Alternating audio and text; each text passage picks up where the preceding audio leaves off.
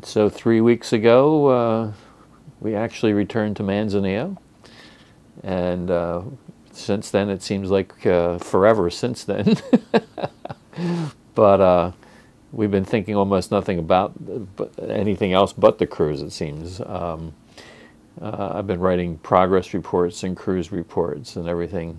And the one thing that comes through loud and clear is that we've had a really successful cruise.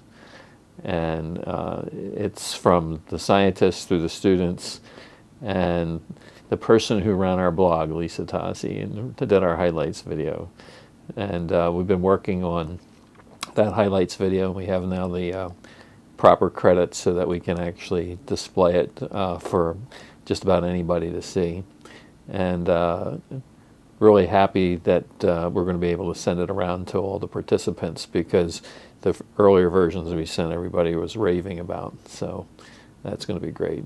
So in terms of the science, we went out looking for nanoparticles, and the data we have on the cruise shows that the nanoparticles are of course there, but we won't know some of the details that we would like until we get some of the samples back and can do more of the chemical analyses in the laboratory, both chemical leach methods and spectroscopy and electron microscopy methods.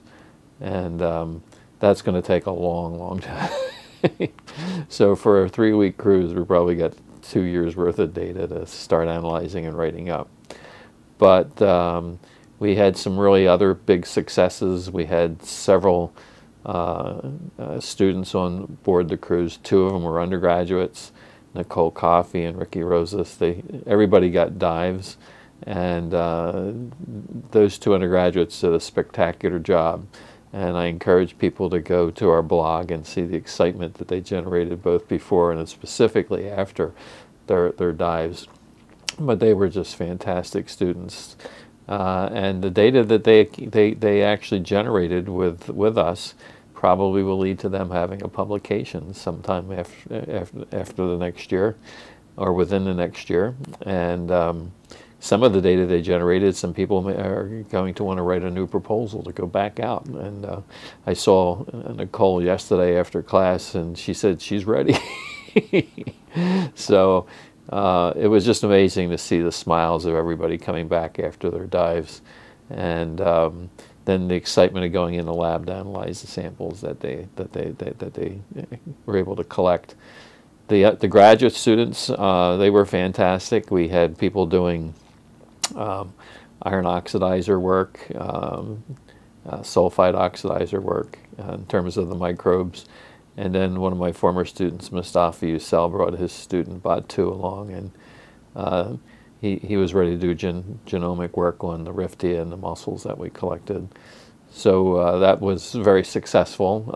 They've all written little reports and sent data, and it's exciting to see how well they're doing with this. So notice I'm trying to put the research and the fun part together with the cruise, because it's almost impossible to keep them separate. The students, they were fantastic. We had a couple of postdocs with us, Emily and Vero and Oban, and all their work turned out real well.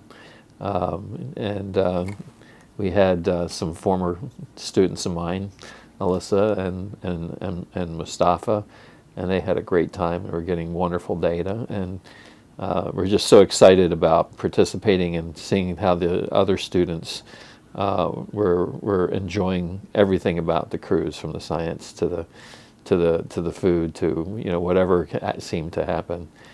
And then we had the old guys like myself. And I had never been on cruises with a couple of them before, Tim and Eric in particular, and it was just wonderful to see the fun that they had.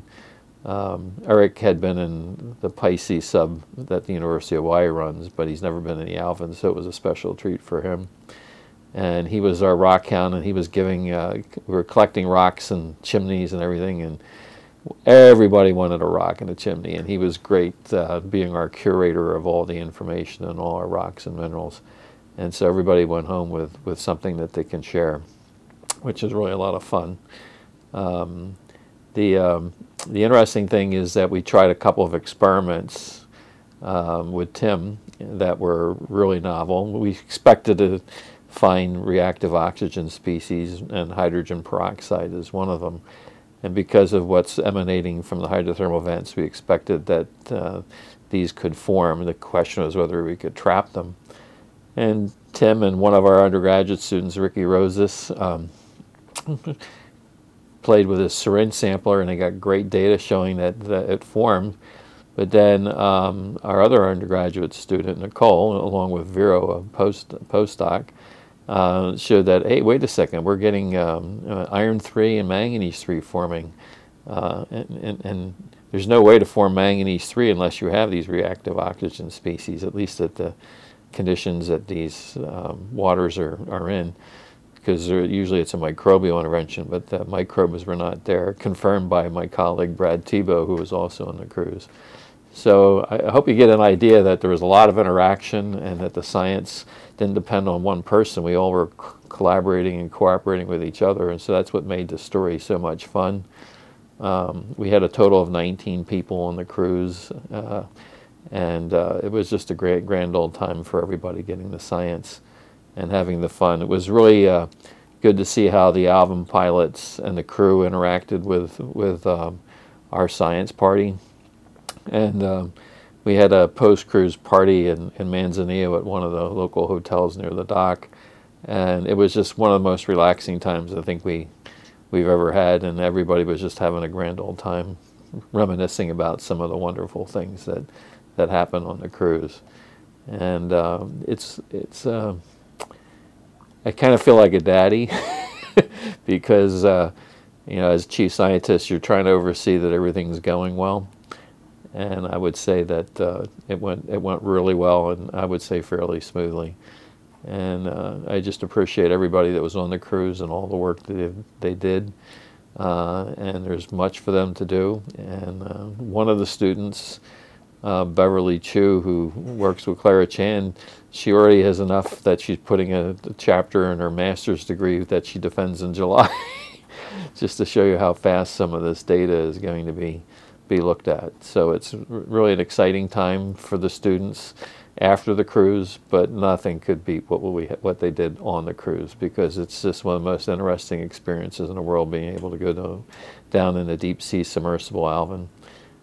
It's just it's a highlight of my career, allowing and having the chance to have all these unique individuals and students, to my old friends and colleagues, go down the Alvin and have a wonderful time. So with that, I guess that's the end of our cruise, and we're just hoping for an opportunity to do it maybe one more time.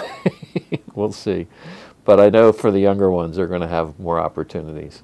And Emily and Vero, they're already talking about working together and writing a proposal sometime down the line, and Tim is too. So that's another thing that's good. We want to make sure we keep these Alvin pilots and crew happy, and that's one way to do it. Get good data, publish good papers, and then get new proposals from those data, so that we can further the work and make oceanography and deep sea oceanography more fun for more people, including those that are the general public. So with that, goodbye and good luck.